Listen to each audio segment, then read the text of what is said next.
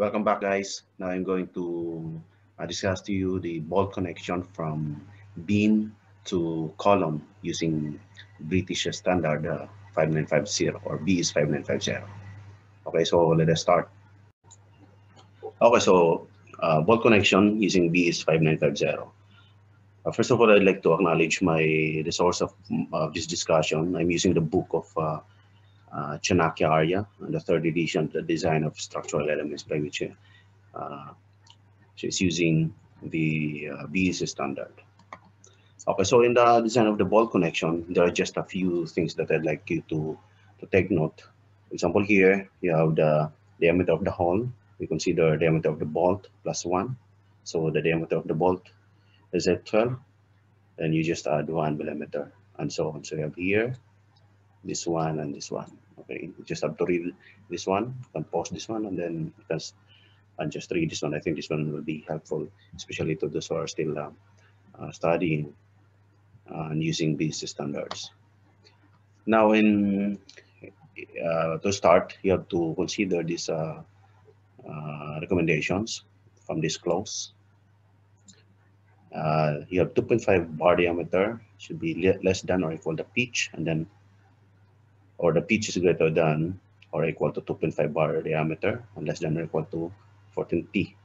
So if you have the bar diameter plus that 1 millimeter allowance, that is say you have DH, and then you have here the H distance, by which you have here this recommendation that you should have to consider minimum H distance E1 and then E2. You have here E1 here, and then E1, E1, and then you have E2. Okay, and then you shall have also this sheared or hand frame cut edge that you should consider. It should be greater than 1.4 DH or diameter of the hole. And the other thing that you have to consider is this one, okay? E1 or the H1 equal to or less than or equal to 11 thickness, and then this variable which is equivalent to this formula. In other words, if you have your strength of your steel equal to 275, then this one will automatically will become to equals to 1. Okay, so for ordinary bolts, you have here the most common that you are going to check in the bolt connection is the failure in shear and then bit bearing. So for shear capacity of the bolt, you have just have the area of the PS and then AS, by which PS is the shear strength of the bolt, and then the area of the subjected to that bolt or AS. And then for bearing capacity, you also have here, okay, for bearing capacity, you have here the diameter of the bolt. Of course, if you're going to consider this one, this is the bearing capacity. This is the area, which is just corresponds to the diameter of the bolt, and then the thickness of the plate. Okay, that's the area, and then you have the bearing stress, okay, of the bolt. Also, we would like to compute the bolt, the bearing capacity of the bolt.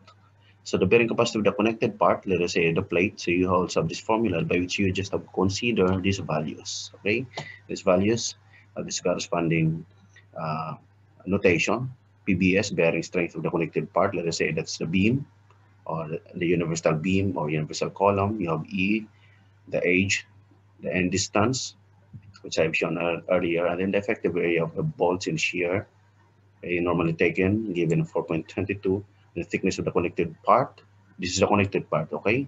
Could be a beam or a column. You see universal column or universal bolt. And then you have KBS from here, okay? This is equal to 1.0 for bolts in standard clearance holes. Okay, so these are the common failures. First, this one is single shear failure, meaning there's only one area being considered in a single shear.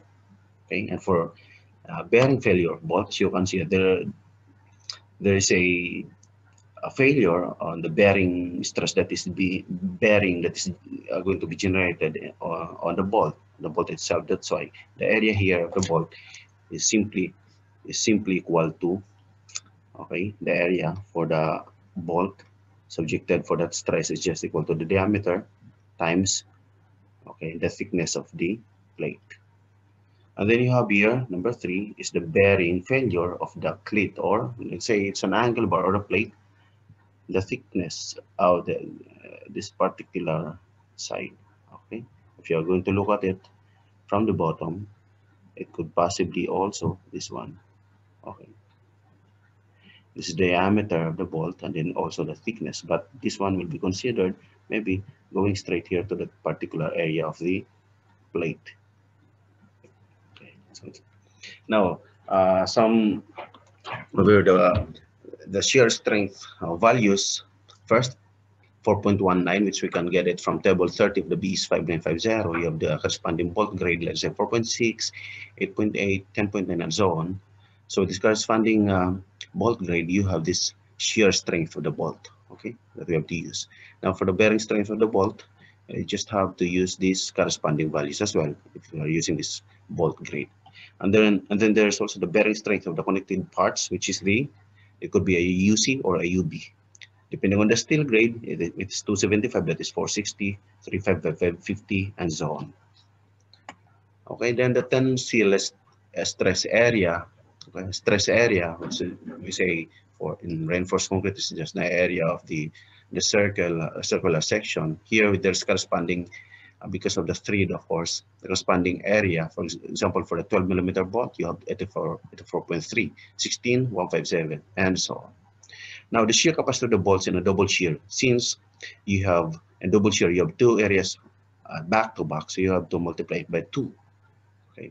Now, in tension, you have here the nominal tension capacity is 0.8 PT. PT is given to be tension strength of the bolt, and then which is given in 4.23. I will show you later. And then the 80 is the tensile stress area of the bolt, given in this table 4.22. Then the tensile capacity of the flat plate is given by this PT, okay, this symbol, and then Py, and so on. Just have to check with this one, okay. Now, this is what I'm saying about the double shear failure. Since if you have double shear failure, you have to blow up the section. You have your two areas, okay, two areas. That's why you have times 2 of the area, okay, times 2 of the area. Okay. And then you have here the typical of bolts and tension. Let us say here, uh, this is the 2 plates. So there is a bolt here. So this one is, for example, this one is single shear failure, and this one is the failure in the cover plate of the tension. So we're saying here, there's a corresponding calculation of the net area, which we're not very particular in this video tutorial. Tensile strength for the bolts, which I have already mentioned earlier, okay, from table 34. So these are the corresponding tensile strength for the bolts. And then for combined shear and combination, combined stress, let's say the shear and tension, we are going to consider this combination, by which it has to be less than or equal to 1.4. Okay, so let us go straight to example. So we have here a double angle web should say. If you're going to look at this, okay, this side, you can see this section, okay. So let's say at A, this one is at A. So you can look at this section, meaning there are two plates or angle bar, let's say, that connects between this is the beam, okay, and then connects to this one is the column. So this one is the UB, okay. This is the UB, okay. And then this 356 by 3 is 66 by 177 is the UC. Okay, so this one is the UC or the universal column, and this one is the universal beam. So how it's being connected, there are 3 M20 and this side, and also the opposite side has also 3 M20. This is the 1, 2, 3, and there are also other 3 at the other side.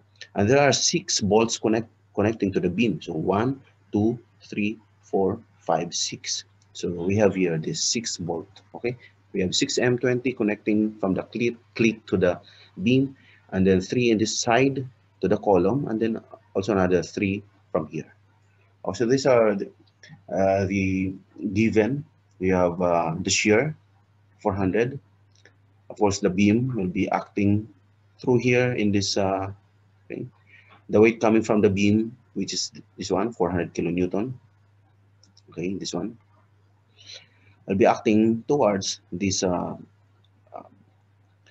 these bolts, these 6 bolts. Okay, and these are the edges distances, 50, 50 here, and then here you also have 40, and then from the column part you have 60. Okay, so you have your diameter of the bolt hole plus 2, pitch of the bolt 140 and 60, why 140?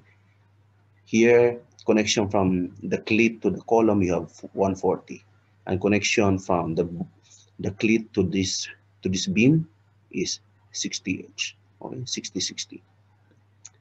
So these are the pitch or spacing. H distances, you have E1 is 40 versus 40. This one is 40. Okay, this is 40, and you have here for E2 you have 60 and 50. You have here 60 and then 50. Okay, the thickness of the plate, as you can see here.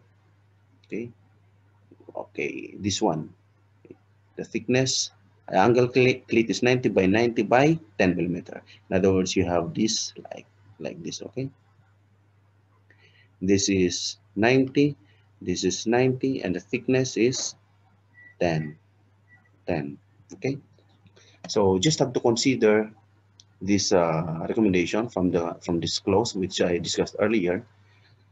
P should be greater than 2.5, D be less than or equal to 14T. Actually, this is the one. Okay, how it's being calculated, it's coming from here. Okay, 2.5, you have this one, 2.5 and 20 is 50.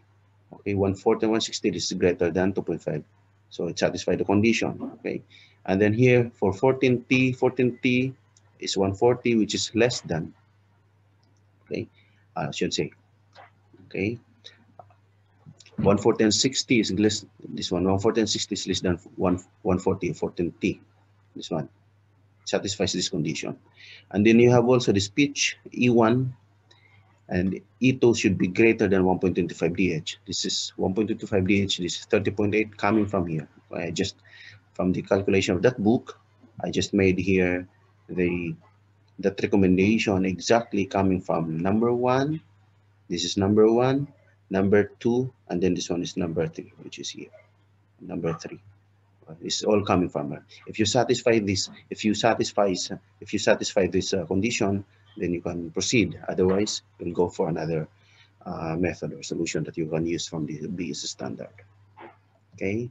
So first, you check this. As I said, there are 3 failures that you have to check: the shear strength of the bolt and the bearing strength capacity of the bolt, and then that tension of the cleat or the connecting parts. So you have here from table 4.22, we have here the shear strength, which is equal to 375. Okay, 375, and in the area of that bolt, which we get also. Okay, from there is 245. So we have here 91.9 kilonewton. Now, the total, the shear capacity of the bolt group is you have 6 pieces. Each bolt has 91.9. If you have the total of 6, you have 551.4, meaning it's greater than the applied load 400 kilonewton, meaning it's safe. Okay, take note, this is the bolts connecting cleat to the column. So this is this part. Okay, this is this part, this one. Okay, now for the bearing, the thickness of the bearing, if you're going to cut this one, you have this. Okay, part, this is the diameter of the bolt, and this one is the thickness. Okay, thickness of the cleat, which is 10. We have 20, 10, and 1000. Actually, it's here. This 1000 for less than for M20. Okay, for M20 we have this below, so we can use 1000. So we have The capacity is 200 kilonewton, bearing capacity of the bolt in bearing. So since the thickness is of the angle plate is 10 millimeter less than the thickness of the column flange, so the bearing in the cleat is critical. So we can compute the bearing capacity of the cleat using this condition as using this formula, and considering this condition that this value, okay, should be less than this value, which I have already presented to you earlier, the first slides. So you have here, 1 is our K, diameter of the bolt is 20, thickness of the plate is 10, and then the bearing capacities or stress is 460. So you have this 192.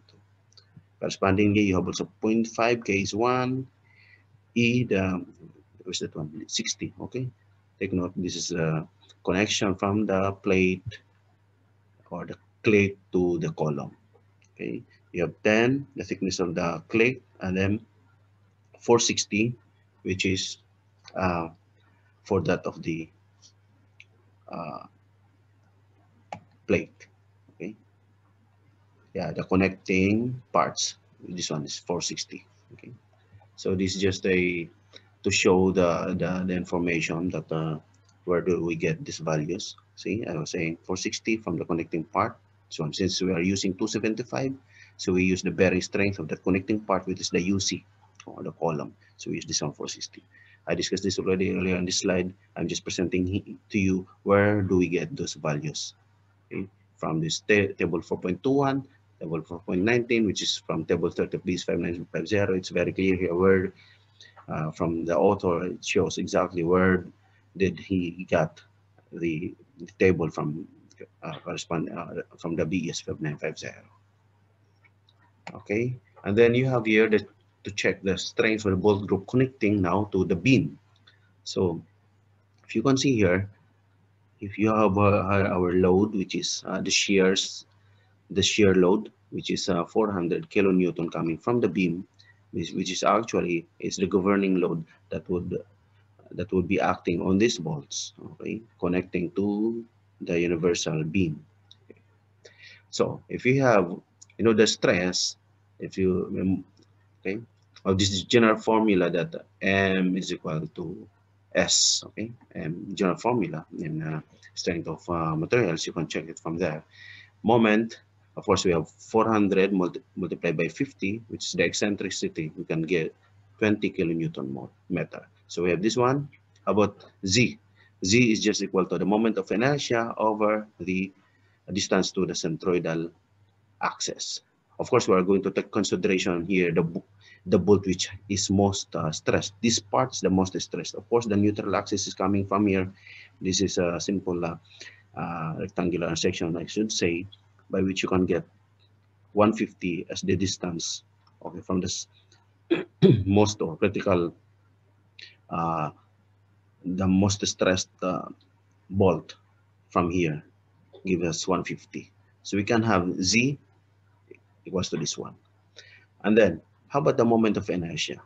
We have this formula uh, that A, the area, multiplied by its distance to the neutral axis squared will give us the moment of inertia times 2, because for example here, first bolt distance going here, if you have 60, it's 30, okay, so that's why you have 30 squared. And then second bolt, this is first, this one second bolt, 60, and then 30, you have here a total of 90, okay, 90 squared. And then 150, as I already mentioned earlier, times 2, because you have here 3 bolts here and then another here, so just multiply it by 2. Okay, so we can get the moment of inertia in terms of A. And then what is this? The load of the outermost bolt due to the shear. Okay, so the total is 600, is 400. Since there are 6, so we can just divide this 400 by 6, then we can have this uh, shear that would be acting on the bolt due to the load, the shear load of 400 kilonewton. So each bolt has a corresponding of 66.7 kilonewton. Now the resultant shear for bolt would give us the shear that is due to the no, the shear due to the actual the applied shear, and then due to the moment, which is equal to 47.6 from this formula. Okay, we substitute moment, we already calculated earlier, 20 kilonewton meter, or 20 times 10 to the power of 3, to make it what, 20 kilonewton millimeter in terms of millimeter. And then you have 420A in millimeters squared, so we can get here in terms of kilonewton. Substitute it here. In other words, if we have this bolt, this part, let's say this one is number 3, at number 3, so we have here, okay, you have here due to, okay, due to the applied load of 66.7 from the 400 kilonewton, and then the other one, if we are going to rotate from here, there's also here, okay, which is due to the moment, okay, by which we have 47.6. Okay, so this is 47.6, and then this one is 66.7 kilonewton. So we can have here a resultant shear acting on the bolt, which is equal to 80 kilonewton. So this is now the applied shear acting on the bolt, by which we are going to compute. We check later. Okay, so we have since that applied load 80 kilonewton is less than 2 PS. What is this 2 PS? Earlier we have calculated each bolt is equal to 91. 91.9 is the one. Okay. Okay, for the shear, each bolt is 91.9, and since it's times 2, because you have two, it's double shear, I should say. It's double shear, so that's why we multiply it by 2. Okay, so it's safe, it's adequate. Okay, now just to show you how do we get the calculation, so I made here some uh, for you to trace how do we get 63,000, how do we get this 428, it's coming from here, how do we get 47.6, it's coming from here, just to show you further. But anyway, I've already discussed this earlier. Okay, and then you have here the bearing. Take note that we were discussing we're checking the bolt connection from plates to the web, or the supporting web of the supporting beam. So we have here to check also this for bearing. Okay, that this one should also be greater than the bearing. The capacity of the plate should also be greater than I should say the capacity of the bolt should also be greater than this Fs, which we calculated earlier, 82 kilonewton. Here we say it's 200 above Fs. How do we get 200? We have this formula: the bolt diameter, and then you have the thickness of the plate, and then this allowable bearing stress 1000, which we already presented to you earlier, okay, in the table. So we have 200 kilonewton. It's greater than the applied load, shear load, resultant shear load on the bolt. Okay, so we have this one is safe for the bearing of the bolt. Now for the clit, or the we say it as angle bar, it's 92 kilonewton, and since it's both sides, it should be 184. It's 92 times 2.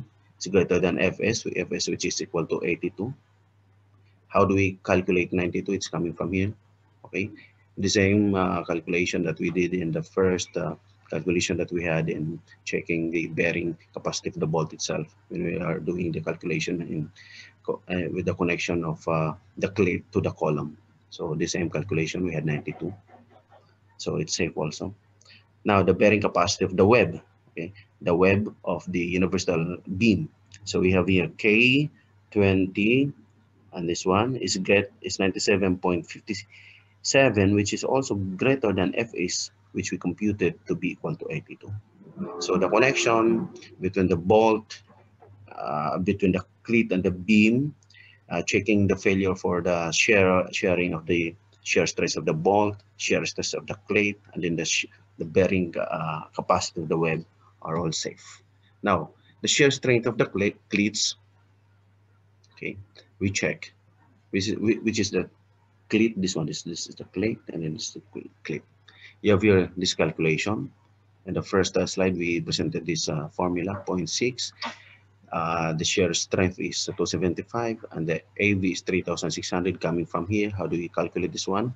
Thickness of the cleat, which is 10, and then the length of the cleat, which is 400. This one is 400, so meaning this is the cleat, okay, just like the angle bar. This is the universal. This is the universal beam. This one, the thickness of this one is 10.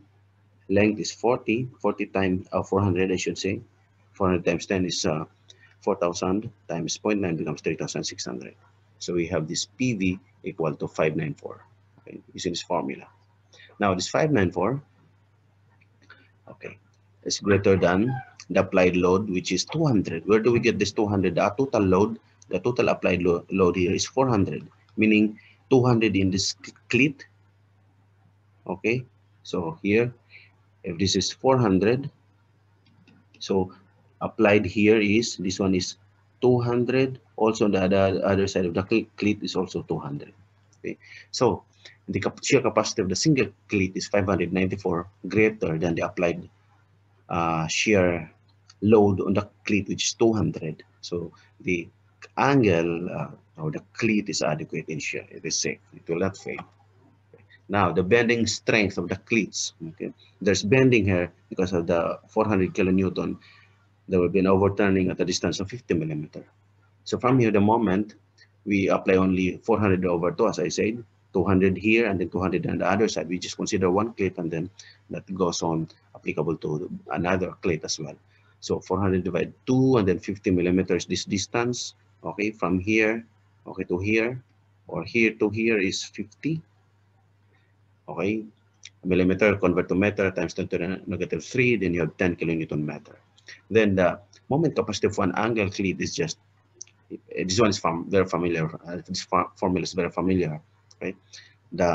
We say Fy, or the yield stress of the strength of the steel, structural steel, which is 275, and then you have Z, 266.67. How do we get this one? Of course, here Z is just the moment of inertia. If you have the rectangular section, the moment of inertia is just BD cube over 12. In this case, D is the thickness, and then B is the height. So height is 400, the cleat thickness is 10, then you have a Z, I should say, a plastic. This one is for elastic. Plastic is 6, okay? And sorry, Z is for plastic. So we have this value. So we can say that the bending strength of the cleat, which is 73.3, is greater than the M, which is 10 kilonewton meter, and it is safe. And then the local shear, so the local shear strength, the beam or the beam itself, okay, or the UB, okay, the UB, sorry. So you have here 275, okay. So you have here PY, it's already given to be 275, okay. And then you have the AV from here, it's just the thickness of the web, and then the depth. How do we get this one? 602. Take note that our specification for the beam is 610 by 229 by 101. Where's this one? 610, 229 by 101. 602 is our D, and then 10.6 is our thickness of the web. So thickness of the web is 10.6. The effective depth is 602.2. So the area of that web is equal to this one. Okay, so substitute here AV. Okay, we have 275 megapascal. Okay, then we can compute in terms of kilonewton equals to 1053.2, sufficient enough to resist the load of shear load equals to 400 kilonewton. Okay, so I think that's all for the ball connection. If you have some clarifications, you may just drop your question in the comment section. And don't forget to subscribe and like my channel. Thank you.